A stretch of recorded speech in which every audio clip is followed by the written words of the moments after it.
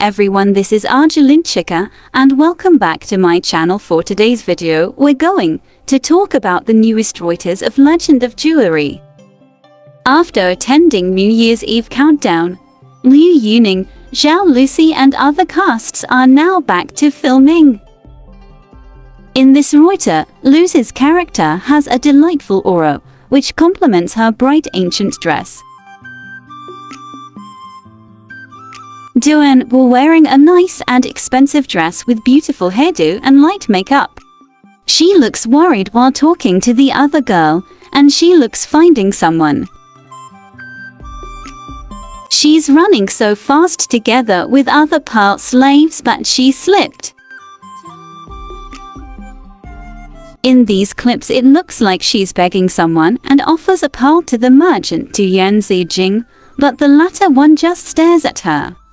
She's having a hard time with him. While the camera is not yet rolling, here are some of the casts having time talking, and it looks like they are enjoying each other's company. Duan Wu looks so sad and stressed. Maybe she's experiencing painful moments of her life. As the production team continues to shoot the scenes, hoping for the safety of everybody. That's all for today's video. Thank you for watching.